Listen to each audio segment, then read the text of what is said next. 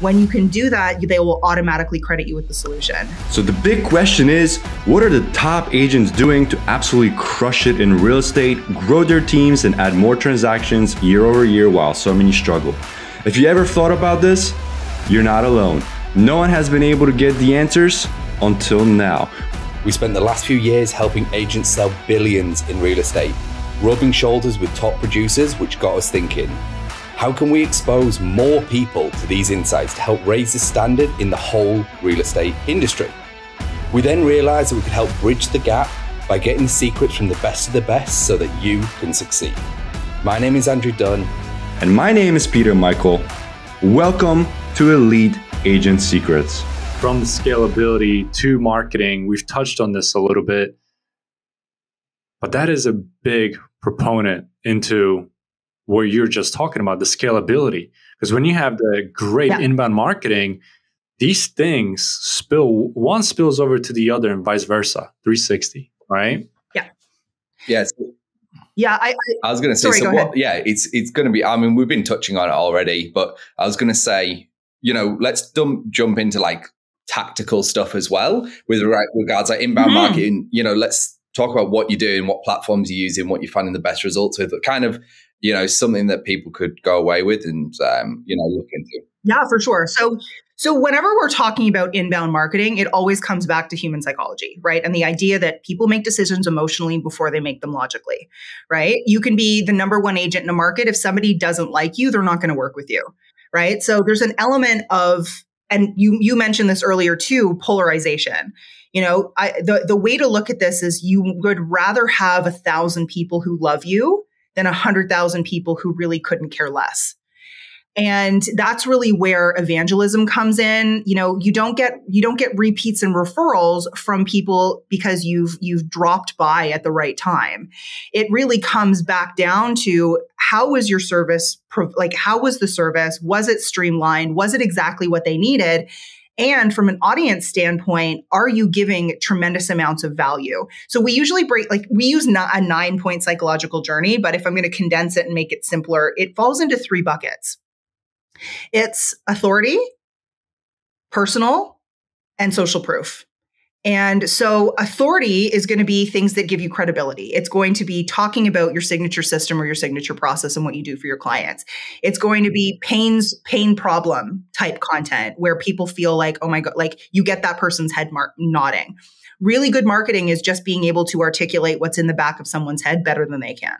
When you can do that, they will automatically credit you with the solution. So this all comes back down to, are you creating your marketing in a vacuum? Or are you actually doing market research? Are you going out and are you speaking to the people who you're trying to attract so that you're sure that the marketing is coming from like an educated place? It can be like things like, I'm always careful about saying this because so many agents do it badly, but like tips and tricks, right? Educational type content. Not, things that are going to like PR media, things like that. That really helps with authority. Now, personal is going to be things like personal beliefs, personal philosophy, personal story.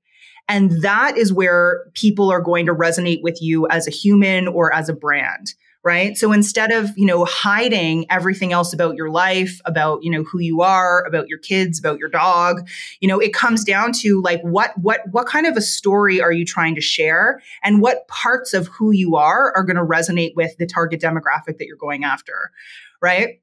What you want is an element of celebrity. And you can create that element like approachable celebrity. You don't want to be Brad Pitt. You want to be the kind of celebrity that someone can come up to in a grocery store and say, oh my gosh, I feel like I know you, right? And that you don't have to air all your dirty laundry in order to do that. It just comes down to, are you actually sharing the behind the scenes, right? This has done massive, this has been super, super helpful, even for the people's businesses who are on like real estate reality TV shows, because people get to see them behind the scenes and who they are outside of the job.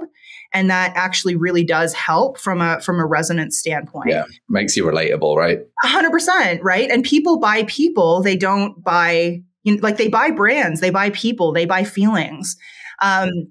And then your third one is going to be social proof. That's not just listed just sold. That's not, I have business, therefore you should give me business. It's case studies, testimonials, and PR falls into this as well, right? Where, you're getting third-party validation, but it's not look at me, look at me. It's, being able to show people that you've helped them through other people through that same life transition. Case studies are super underutilized and they're super powerful, right? HGTV as an entire network is a network of case studies. Whether you want to live the Caribbean life, love it or list it, whatever it is that you want to do, that entire network is based on you living vicariously through the people that you're watching. And a really well crafted case study on social media, in an ad, in a lot of different ways, even in an asset, can make a huge difference where someone's like, oh, I actually understand better what you do. I'm in exactly the same situation as, Sally. And, these are all the things that I'm worried about. And, I see that you've already helped someone do exactly what I want to do. There's an element of trust that comes just from being able to see that. Right. 100%. I think being relatability, I know we're going to actually touch on this later, so I'll try not to go too deep, but is huge. It's sharing. So a lot of people find it hard. And to be fair, I'll definitely throw myself into this bucket for the longest time to kind of mix like personal and like what I do with like my business of like real estate, right? And it's that crossover that somehow feels, like to me, it almost felt inauthentic because I was like, no, I'm using social, I'm using marketing for selling business and then, selling real estate, business and all that stuff. And then it's like, actually, it's also about my personal life and stuff. And then what I came to terms with and realized was actually me sharing my life and what I kind of do. It means people who actually enjoy necessarily the other things that I do, what I'm involved with and all that stuff are instantly more attracted to me, like straight away. Yeah. A lot of people don't really care. And then very few are going to be like, no, I really hate that. I mean, unless you just hate racing cars, right? Which is basically what I do. Unless you're, racing cars shouldn't be allowed, you hate me, but that's a good thing because then we don't get on. But I think, just go back to inbound marketing. I mean, these are, like psychology is amazing. I love breaking it down into 3. I think the 3 are important. I do also think the tips and tricks one's interesting how that gets done wrong so often. Because I think what people... Okay, here's a little tidbit for everybody. You can give all your secret sauce away like we do on these podcasts. Like just come on, all our previous guests, all our future guests will literally tell you exactly what to do. Go out, launch this ad, go to this video, watch this, do this on Facebook, whatever it's going to be. And we'll jump into that in a sec. It's like 99% of people, if not more, don't do it. They just like to listen and absorb and listen and absorb. But what the 1% that do will get the result, which is what we're really focusing on here is helping the 1% get the result. Obviously, a lot of people will listen and that's great. But like the reality is we get the biggest kick is when people message us and like, oh my God, I got listings from this strategy that, Brad shared, or, I built a Facebook group like That's Will. Literally why we do what we do. Yeah. Because we know it's action. Like, just execute against it. So so are you using mainly Facebook or are you using YouTube or, what are your preferred channels for the marketing side? Yeah. So I find that every platform works.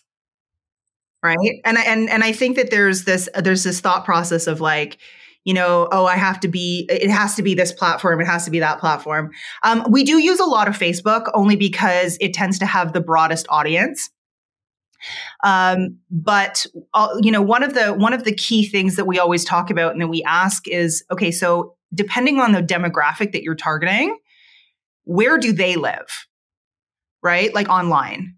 Like, are they, if you're working with upsizers, then, maybe you need to be on Facebook and Instagram. Mm-hmm. If you're working with downsizers, like where are these people going? If you're specializing in, corporate women in New York, you need to be on LinkedIn as well, right? Like there's going to be different platforms and different places that are really crucial to making sure that this actually works. You can't say, I want to work with downsizers, but you only put content on TikTok. Right. 100%. Right? Yeah. So it really comes down to, it's not really about you or about the platform. It's about making sure that everything that you're putting out there is geared towards, and the decisions that you're making in your marketing are geared towards who you actually are trying to attract. That's a great point, actually. I think one of the big ones we've always looked at with agents is, for example, some people just don't want to be necessarily on video or stuff. So they'll ear away from, say, YouTube, for example, where it's like they just don't want to be on content. When that's when Facebook can be better, because you can just use images and stuff like that. So I think it's a great point. I think you go where your market is. And that's the real answer. But I do think, everyone in every market, Facebook covers every market. And to be fair, agreed. I think YouTube does as well. I think it just really depends on your level of comfort with the type of advertising you want to do.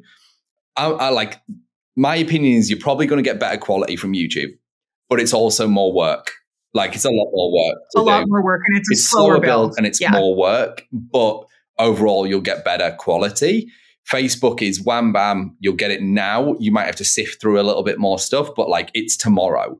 And like, I think that suits the majority of agents far more than the former, right? So, hey, thanks for listening to this episode. Now, before you go, we're giving access to a private training we did where we revealed the top 3 niches to get listings today completely for free. So if you want access, you can go and download that training at eliteagentsecrets.com. We're regularly releasing new trainings, guides and cheat sheets, so make sure to head over to eliteagentsecrets.com and sign up so you don't miss out.